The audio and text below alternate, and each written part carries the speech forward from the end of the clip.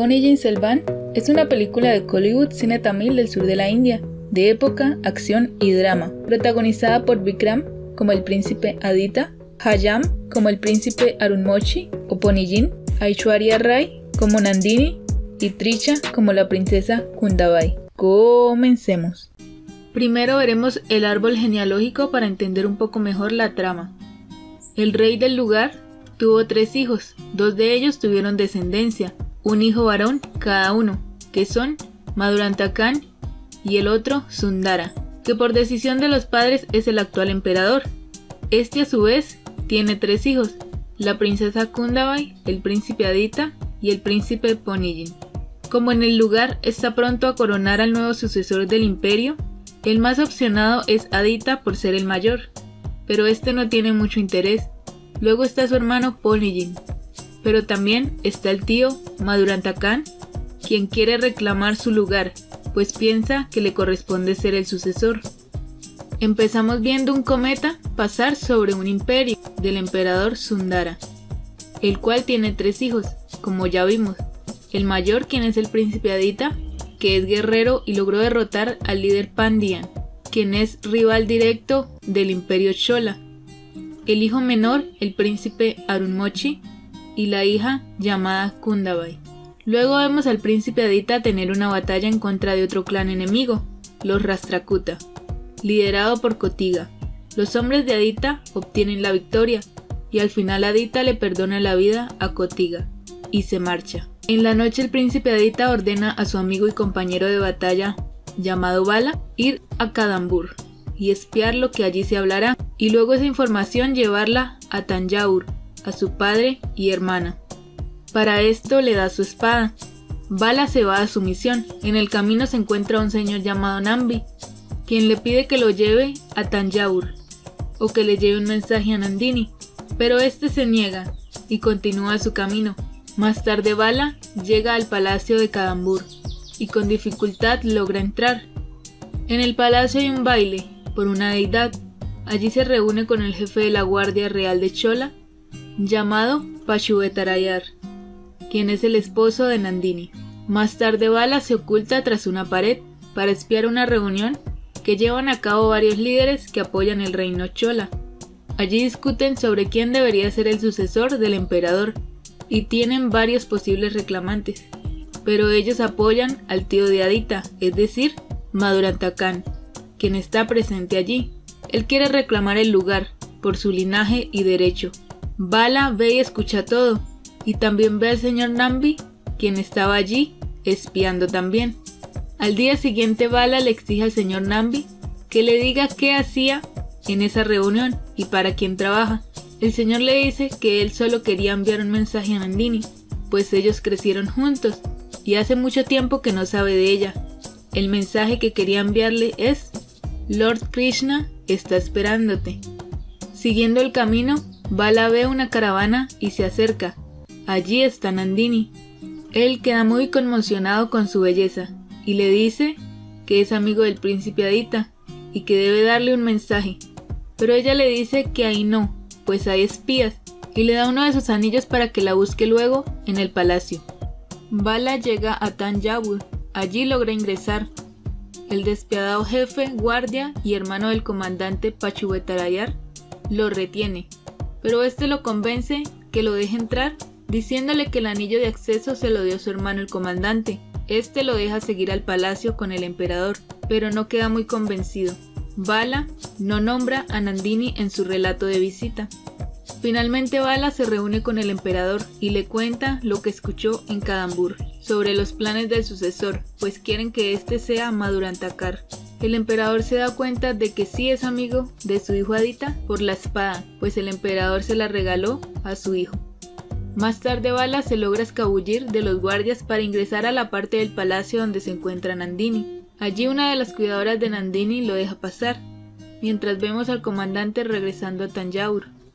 Nandini le pregunta a Bala que cuál es el mensaje de Aditya, pero este le dice que no es de Aditya, sino de Nambi, quien dijo que era como su hermano.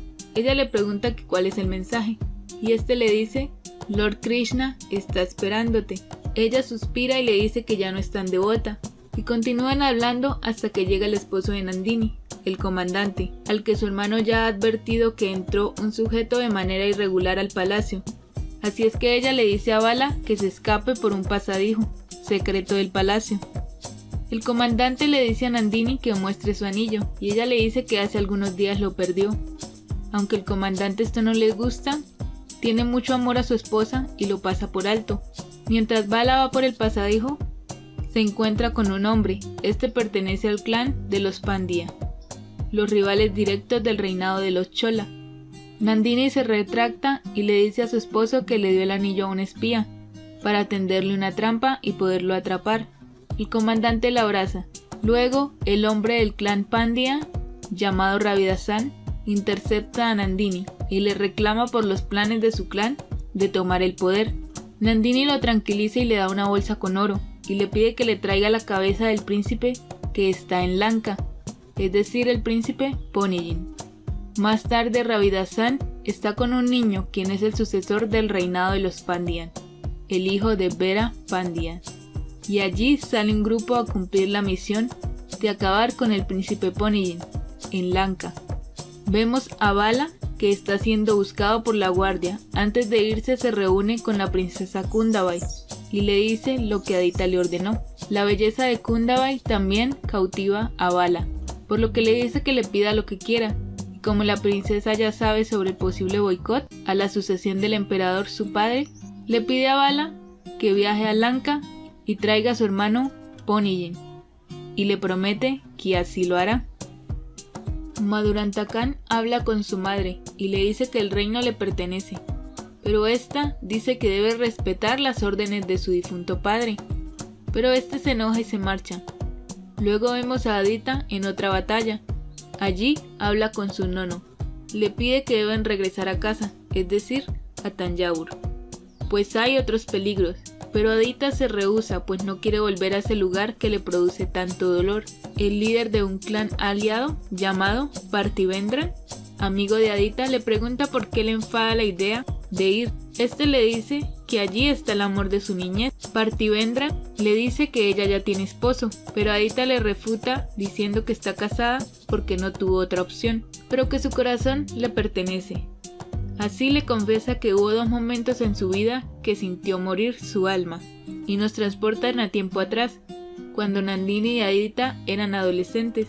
Los dos se querían mucho. Nandini era huérfana y vivía en un templo.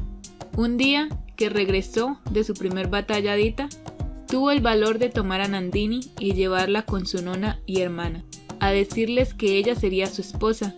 Al día siguiente se dio cuenta que Nandini no estaba más y no la volvió a ver. Ahí murió por primera vez. Pasaron muchos años hasta que hace poco, cuando luchó contra el ejército de los Pandya, volvió a ver a Nandini, ya que ella estaba junto a Vira Pandya, porque este la acogió como su hija cuando la echaron del reino Tanjavur. Nandini le suplicó a Adita de no quitarle la vida a Vira. Este la ignoró y le cortó la garganta al líder rival. Esa fue la segunda vez que murió. Luego vemos al príncipe Ponniyin llegando a Lanka. Aquí tienen un enfrentamiento con otro clan, donde resultan victoriosos. Visitan un templo budista y hacen una ceremonia. El monje líder le dice que hace poco apareció un cometa en el cielo y que esto es señal de que él debe ser el próximo emperador. Pero Ponniyin dice que solo le interesa el bienestar de su gente y servirles. Más tarde vemos llegar a la princesa Kundabai al palacio en Tanjavur, y Nandini y el comandante le dan la bienvenida. Kundabai se reúne con su padre el emperador y le habla sobre los planes de su tío de tomar el poder.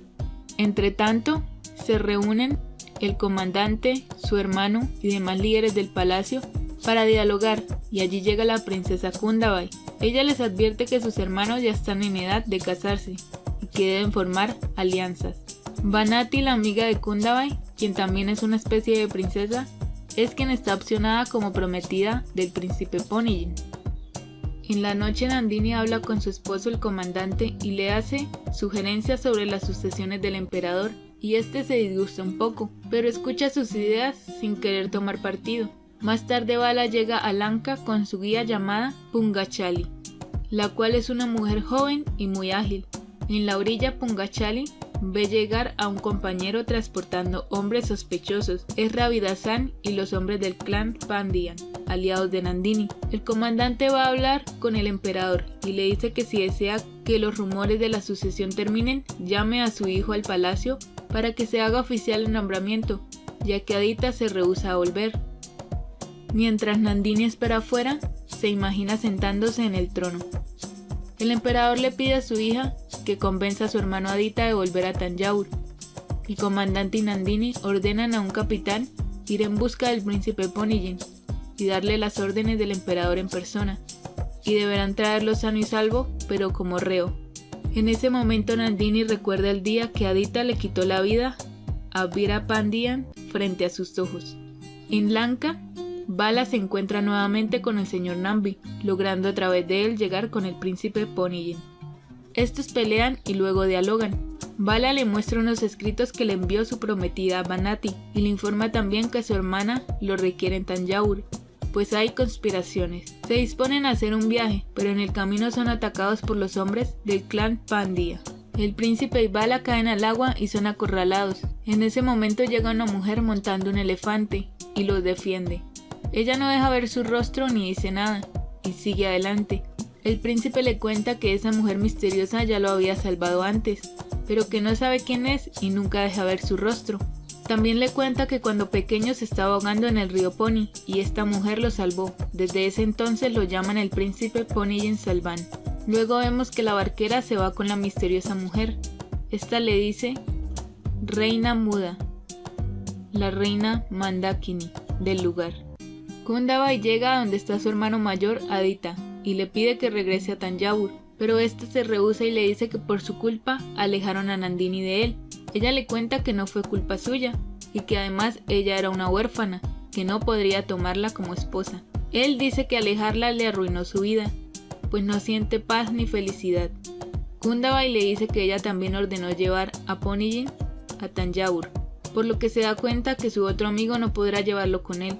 Kundabai se marcha resignada. El enviado del comandante llega con sus hombres a Lanka para llevarse prisionero al príncipe. La joven barquera al escuchar esto corre con Ponniyin y Vala. Vemos más tarde a uno de los hombres de Pandiyan que va con el rey de Lanka y le dice que le dé unos hombres y que cortarán la cabeza del príncipe Ponniyin, y este acepta. El amigo de Adita, Parthivendran, llega con Ponniyin y le dice que su hermano lo envió para llevarlo con él. La barquera llega y les advierte que han venido para tomar reo al príncipe Ponniyin. Así cambian las ropas entre Vala y el príncipe y despistan a los persecutores. También llegan los hombres de Pandiyan, atrapan al objetivo, pero se dan cuenta del error, pues atraparon a Vala y no al príncipe. Sin embargo, lo toman reo para sacar la información y liquidarlo, por lo que lo llevan en el barco. El príncipe y la barquera llegan al campamento de nuevo, pero ven que toda su gente está sin vida. El otro barquero les dice lo que sucedió y van a buscar a Vala. Mientras, los hombres del clan Pandiyan están torturando a Vala y lo cuelgan de un asta del barco. El príncipe llega en un bote hasta el barco y se alegran de que su objetivo haya llegado a ellos. Aquí se da una pelea y empieza una tormenta. Al final el barco naufraga y el príncipe junto con Vala caen al fondo del mar. La barquera intenta acercarse con el bote, pero la tormenta no lo permite. La noticia de la muerte del príncipe llega rápidamente al emperador, a Adita, a su hermana y a todos lados. Todos quedan devastados. Al final vemos a una mujer sumergirse en el mar a sacar el cuerpo del príncipe. La mujer es idéntica a Nandini, pero mucho mayor. La película es muy buena, está en Amazon Prime. Lo malo es que solo tiene subtítulos en inglés. La película está basada en una novela del escritor tamil Kalki de 1950. Quizás esta primera parte es un poco difícil de entender, ya en la segunda con el desenlace todas las cosas encajan mejor. Y así termina esta película. Espero que hayan disfrutado. Adiós.